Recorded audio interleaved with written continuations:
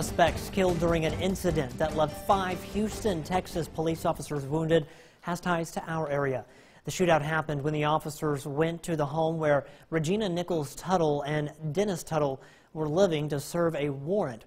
We learned today that Nichols Tuttle once lived in Macon and graduated from Central Academy.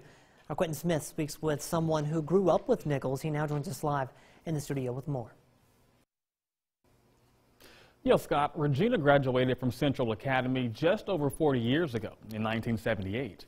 That's also the last time many of her classmates and childhood friends saw her. Now, for many, when they saw and heard about what happened in Texas, a sense of heartbreak and disbelief began to set in. We went to school together. All the way through school, we graduated from Central Academy here in Macon. A sweet, loving, and outgoing person.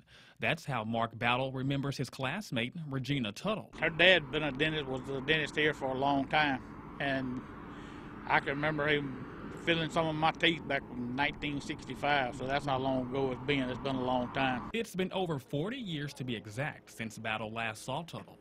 He says he was shocked to hear about the circumstances surrounding her death. It all unfolded late Monday evening when more than a dozen officers arrived at Tuttle's Houston, Texas home to serve a narcotics warrant. Tuttle, along with her husband, Dennis Tuttle, were both inside the home when officers arrived. Upon making entry, they immediately came under fire. According to police, the husband fired multiple shots at officers, and Regina tried to disarm an officer. In all, 4 undercover officers were shot, and 1 suffered a knee injury. However, both Dennis and Regina Tuttle were killed. When I heard the news this morning, it just floored me. I didn't know anything.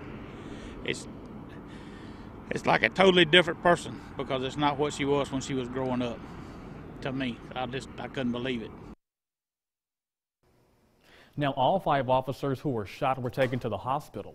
2 officers are in critical condition, 2 others were discharged, and another was in good condition. Now, the good news is all of the officers are expected to make a full recovery.